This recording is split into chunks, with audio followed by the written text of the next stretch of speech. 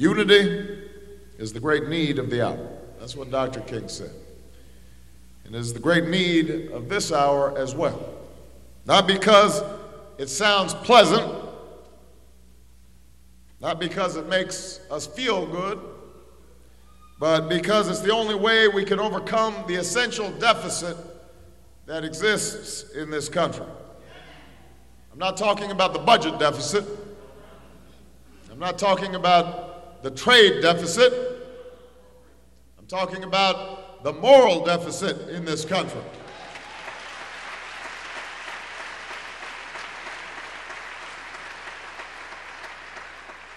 I'm talking about an empathy deficit. The inability to recognize ourselves in one another. To understand that we are our brother's keeper and our sister's keeper. That in the words of Dr. King, we are all tied together in a single garment of destiny. We have an empathy deficit when we're still sending our children down corridors of shame, schools in the forgotten corners of America, where the color of your skin still affects the content of your education. We have a deficit when CEOs are making more in 10 minutes than ordinary workers are making an entire year.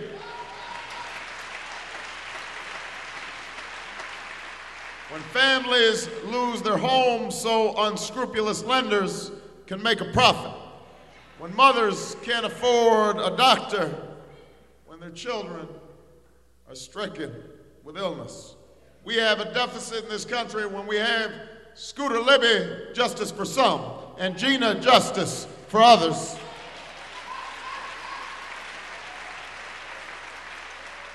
Our children see hanging nooses from a schoolyard tree today, in the present, in the 21st century.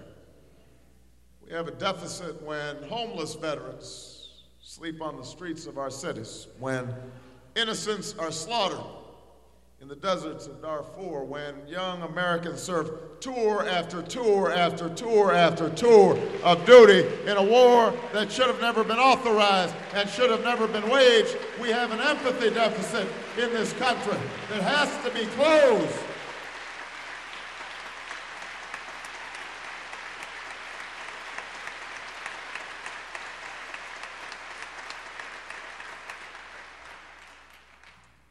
Deficit when it takes a breach in the levees to reveal the breach in our compassion, when it takes a terrible storm to reveal the hungry that God calls on us to feed, the sick that he calls on us to care for, the least of these that he commands that we treat as our own. So we have a deficit to close. We have walls, barriers, justice and equality that must come down. And to do this, we know that unity is the great need of the hour. However, all too often when we talk about unity in this country, we've come to believe that it can be purchased on the cheap. We've come to believe that racial reconciliation can come easily. That it's just a matter of a few ignorant people trapped in the prejudices of the past. And that if the demagogues and those who would exploit our racial divisions will simply go away, then all our problems will be solved.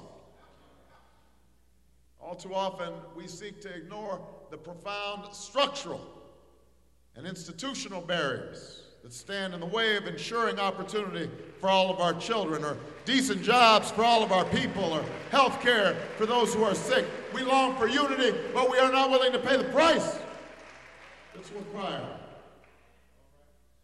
But of course, true unity cannot be so easily purchased. It starts with a change in attitudes. It starts with changing our hearts and changing our minds, broadening our spirit. It's not easy to stand in somebody else's shoes. It's not easy to see past our own differences. We've all encountered this in our own lives. what makes it even more difficult is that we have a politics in this country that seeks to drive us apart, that puts up walls between us.